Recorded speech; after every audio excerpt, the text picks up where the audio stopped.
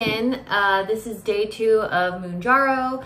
I weighed in this morning and I have lost 3 pounds. So that's a really good start, but I will say I definitely have the sulfur burps.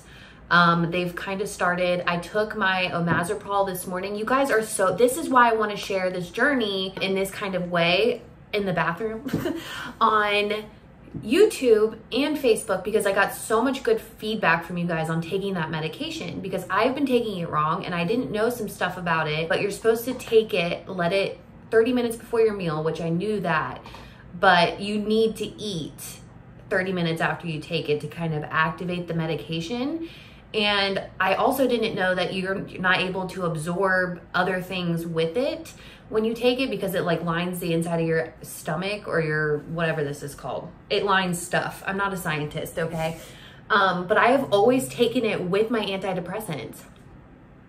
I always take it with my Paxil. I wonder if that's why I've had such bad anxiety. Like, I wouldn't even say it's so bad, but like I've had an uptick in anxiety that I normally don't have. I wonder if it's because I've been on this medication for over a month now. And that's like, it correlates with the same time that my health anxiety started to kind of creep back in. So I was like, mind blown, holy crap. So I took it, John and I went to the gym this morning. I bench pressed for the first time in probably 20 years, since like weightlifting class in high school.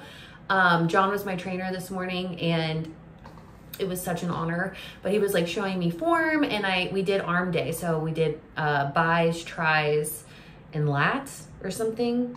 Bis and tris, I don't know. It was arm day and we ended the workout with cardio. It was a really good workout, and Everett was up all night, so it was really hard to go to the gym this morning, but we still did. So I love that so much for us. But I had a protein shake 30 minutes after I took my medication today. I did not take my Paxil with this medication. I'm wondering when I should take that. If you have any tips for that, you should let me know down below. If you are the one that left that comment, you let me know down below, and I'll also ask my doctor and just see what she says too. But I had a protein shake 30 minutes with the timer on after, and it was like such a chill protein shake, and I still have the sulfur burps, but no stomach pain. Nothing like that. It's very mild so far, and we are 24 hours out from taking my shot. So I just wanted to kind of give you guys an update of what it's looking like currently. We're all exhausted, but shit is getting done regardless. So yay us.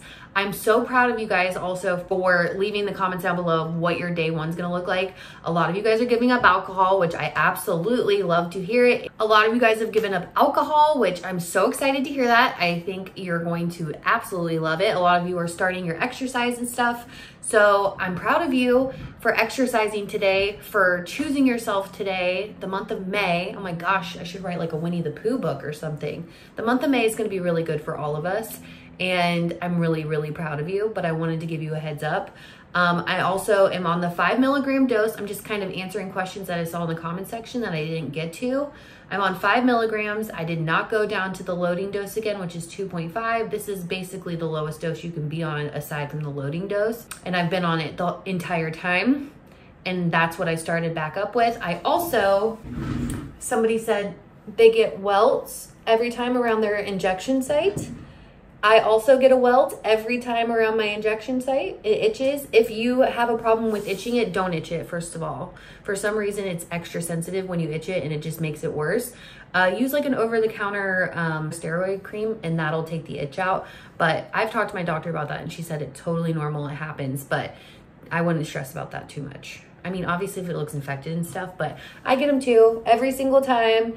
And I also had a lot of questions like, why are you changing up the injection site? What's the science with that? I don't freaking know. If you go on any Mounjaro like website or like support group, a lot of them are like, switch up the site. The side effects are a lot less. I don't know about that. We'll see. So that's why I tried there instead of my stomach. I've always just done my stomach.